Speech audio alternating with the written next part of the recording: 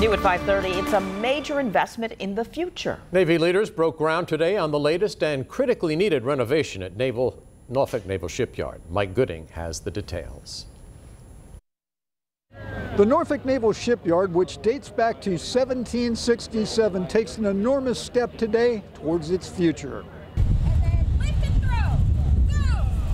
$300 million will be spent modernizing Dry Dock 8 and adjacent berths, which date back to 1942. The improvements are needed so the dry dock can accommodate Ford-class aircraft carriers, which are 4 feet wider and displace 3,000 tons more than their Nimitz-class predecessors. This is an incredibly wise investment, long overdue. One of the most limiting factors in our ability to get ships out on time is dry dock capacity. The Government Accountability Office found in 2020 that 75% of planned maintenance periods for aircraft carriers and submarines at the nation's 4 publicly owned naval shipyards were completed late.